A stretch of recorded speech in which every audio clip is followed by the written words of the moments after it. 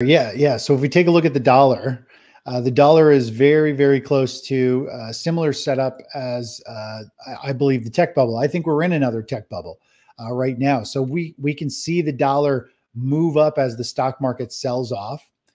And I believe right now the dollar, which is in a strong uptrend, I think if the stock market starts to sell off this year, we'll see the dollar move up. And just like we saw back during the last tech bubble, we see safety move to the dollar.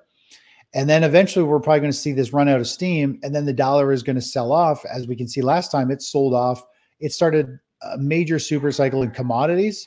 And so we see this huge multi-year sell-off. And that's what sparks a huge move really in the precious metal space. And I think this is going to be the start of a new massive super cycle for precious metals, potentially uranium on a different angle.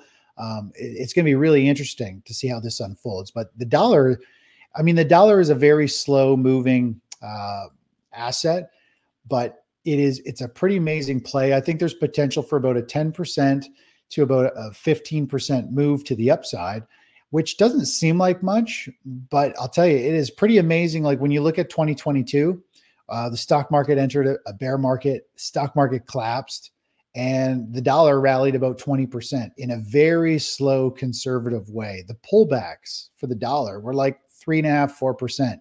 Very, very manageable from an emotion standpoint.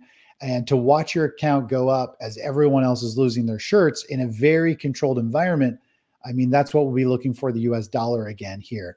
And people skip the currency. They don't think they need it, especially if you're in America. People are like, why do I want to own the US dollar? I live in the dollar. I already have the dollar. The dollar index actually goes up in value. It's a great play, not just for international people, but it's an ETF that goes up in value.